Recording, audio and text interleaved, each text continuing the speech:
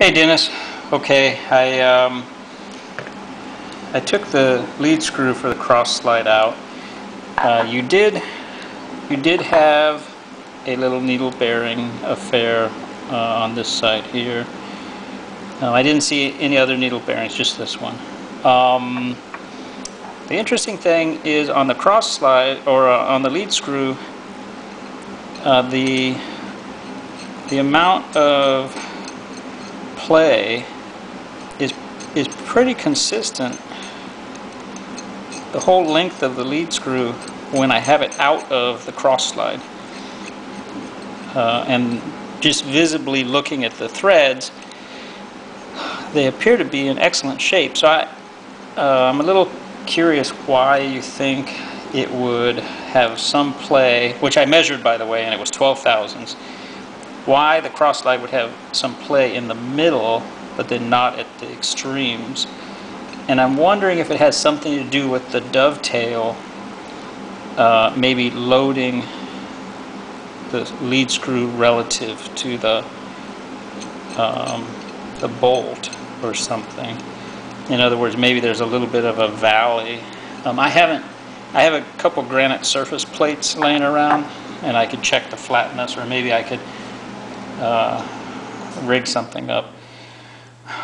But I'm just wondering if maybe there's a little valley of wear right here. I can't really, it's hard to discern anything, of course, with my fingers, but I'm wondering if maybe that's what's causing it to move here and then bind up here and here. Maybe something with the Gibbs screws, are tight here and don't allow me to really move it back and forth as easily as right in here. So I don't really know. Also, I was wondering how this is attached. Obviously I haven't taken this off the apron or area or anything, but I was wondering how this is attached in here. It looks like there's a little brass bushing of some sort here. So I don't want to rush to do anything and damage anything or muck anything up. But I was wondering what your analysis of all this would be, and I might attempt to just make a new lead screw bolt and take out some of the play. Although as long as it's consistent, I'm not too worried about it. I know, as you said, there's always some amount of backlash and play. So on the drawbar that's been modified, I drove the pin out, and as you can see, there's no threads in here. So I'm wondering if maybe they chopped off the threaded part, and then they just they kind of manufactured this and pinned it in place, and then that is what allowed these to thread into.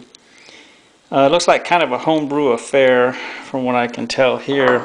As far as the collets themselves, they are Dalton collets. You can see the name there.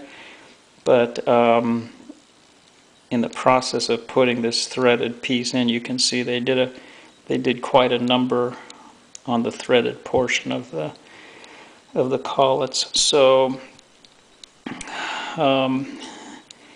I'm sure they could be salvaged with some TIG welding and some rethreading, and I may look into doing that one day. I don't know. You mentioned these might be 3C collets. I don't know what a 3C collet looks like, but I'm thinking what I'll probably do is see about putting a 5C collet, a 5-inch 5C collet chuck onto the back plate over there, and then just purchasing a set of 5C collets, because I hear a lot about those collets, and I've read that they're very accurate. So I'm thinking that might be a better way to go than try to salvage this. And then, excuse me, what I'll probably do is just modify this in such a way that it has like a 3/8 16, I think it is,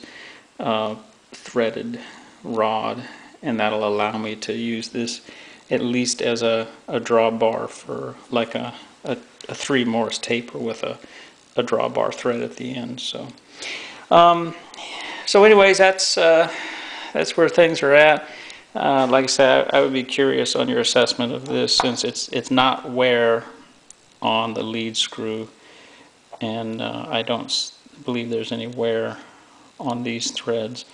So I suspect that it's some wear here in the dovetail area somewhere, which I'll probably measure at some point and see if I can figure out what's going on. But like I said, I'd be interested in your comments on that. Okay, I'll upload this video to YouTube.